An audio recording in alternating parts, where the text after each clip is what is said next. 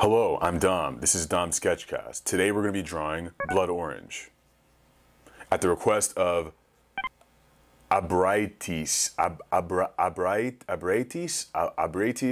said in the last video, how to draw Dev Hines. Sad emoji, magnifying glass Monopoly emoji, starry-eyed, about to cry emoji. I'm going to draw Blood Orange and show you how to draw Blood Orange if you want to submit your drawings to be looked at next week. If you stick to the end of this video, I'm going to be showing you your drawings from last week, which is of Michael Gira from Swans. Dev Hines, very interesting singer from the UK. Long hair, great mustache, hangs out with Charlotte Gainsbourg. The most amazing thing that Blood Orange did recently was he did a cover of one of the best Beach House songs, Beyond Love. Listen to this shit. I'm probably gonna cry, I'm just warning you. So fucking beautiful, dog. Damn, that was beautiful. Okay, let's get into this drawing. So what I have here is a canvas, digital canvas, prepared by my assistant. We have a very simple wash of blue and a blood orange frame. I'm just gonna sketch this shit out as best as possible. Blood orange, baby, we're doing it. We're drawing the guy, Dev Hines. You know, Dev Hines wears a lot of hats. I don't see him not wearing a hat in a lot of these. So you know what?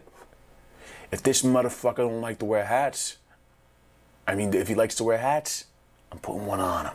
A little bit of Alice Neal here. A little bit of Alice Neal feeling. Okay, good mustache, right? He's got pretty good jawbones. What? Can I say that? He's got a good cheekbone? I don't know. It's early, okay? Good jawbone structure, good cheekbone. We're gonna put a hat right on this guy. But right now, honestly, to be honest with you, for fucking real, this shit is fire so far. My painting style is I just resurrect 3 skeletons and I give them all paintbrushes. I'm like, paint that shit, you motherfuckers, or you're not gonna get health insurance. And they're like, They're all crying, painting that shit. I'm like, yeah, that's right. And at the end, I'm like, thank you. Here's your fucking payment. And they just hop back into the grave and thank me because they have health care. I offer universal basic income to any skeleton that works on my behalf. Let everybody know that. I want everybody to know this. There's been a lot of rumors spread about me that I don't pay my skeletons who work for me. That ain't fucking true, okay? I'm not like these other necromancers in the street, okay? Who'll just, these 2-bit, $3 necromancers who just raise you and don't give you shit, okay? Okay, we're outlining the hair here. So we're just gonna get a general outline.